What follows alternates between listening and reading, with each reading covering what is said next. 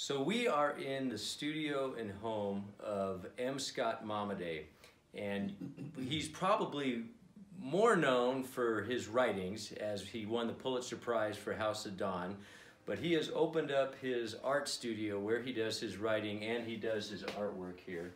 So Scott, thank you very much for opening your studio to us. My pleasure. I know House of Dawn won the Pulitzer Prize, but I know you've done a lot of other writings. And I've got about 15 books now, and the most popular one, the bestseller, is called The Way to Rainy Mountain, and it's a collection of Kiowa folk tales. Okay. Published by UNM Press.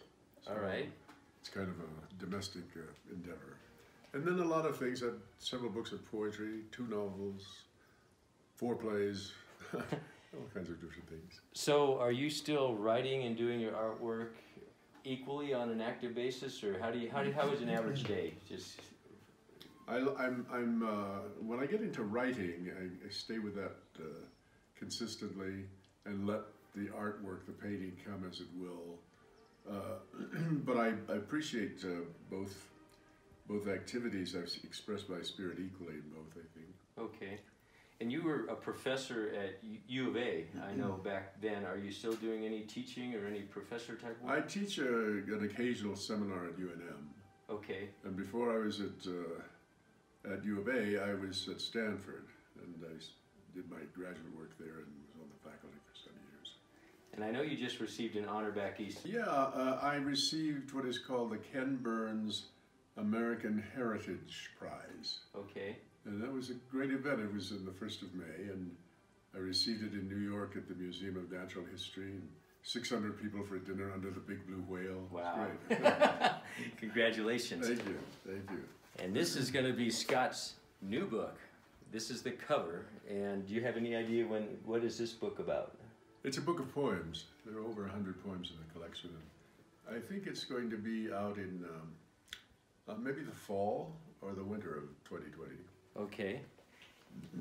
And besides being a prolific writer and a well-known writer, he has opened up this bin here of some of the artwork into art pieces that he's doing.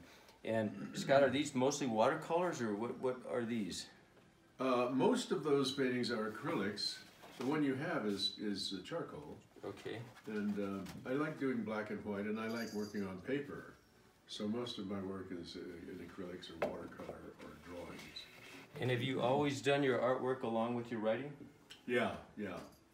Actually, I started writing first, but I was in Russia, what was then the Soviet Union, in 1974. I was teaching there, and something about the atmosphere made me want to draw and paint. And I'd watched my father draw and paint. He was a painter, so I fell into that. It became a second career. Wow, look at that. And what do you do with your artwork? Do you illustrate your books, or do you... Yeah, I illustrate my books. And I show occasionally. I have shown at galleries around town and elsewhere. Beautiful, Scott.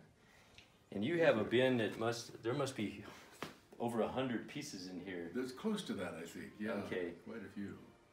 I work in the mornings, preferably, and I write. I'm good for 2 or 3 hours of writing, and then I have to turn to something else. And usually what I turn to is drawing or painting, or watching sports on television. Okay. Well, we're with M. Scott Momaday.